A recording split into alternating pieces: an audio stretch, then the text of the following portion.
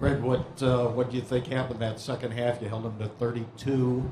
I think Fawn came out, blocked some shots to start the half, and then when you came in, just kind of kept rolling on that defensive side. Definitely, coming out of halftime, Thon definitely did a great job protecting the rim for us.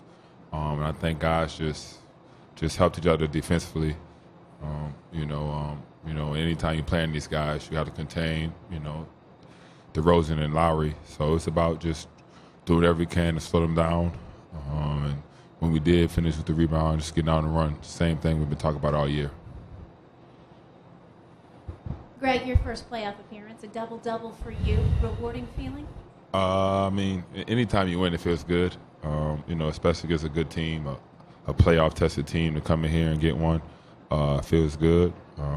I understand that we have a lot of work still ahead of us, but it definitely feels good to get a win in the playoffs at any moment. Charles?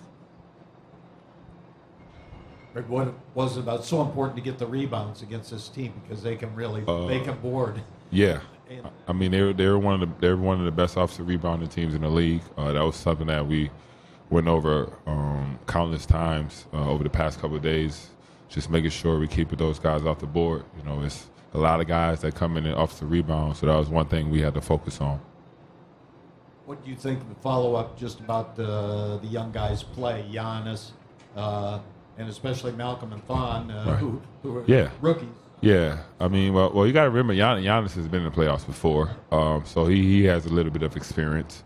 But Malcolm and Thon have been doing what they've been doing for us all year. They've been playing like they're veterans. They approach everything like a veteran. They're very mature kids. So definitely they've been a big part of our success this whole year. And tonight they just continue to do how they continue to play how they've been playing for most of the year. John? What was the difference defensively between the first half and the second half? How did you guys turn it up?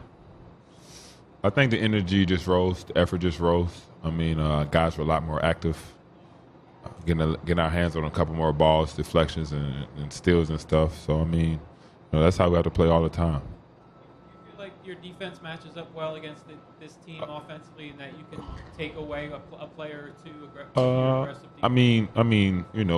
We kind of adjust according to personnel. We kind of do some things to kind of slow them down. But I think we're a versatile team. However teams choose to play, small, big. I think that the kind of players we have, we can kind of adjust to any lineup. Toronto's head coach Dwayne Casey described you as the X factor for Milwaukee. What's your mindset? How are you approaching this playoff series? Just coming in and doing whatever I can.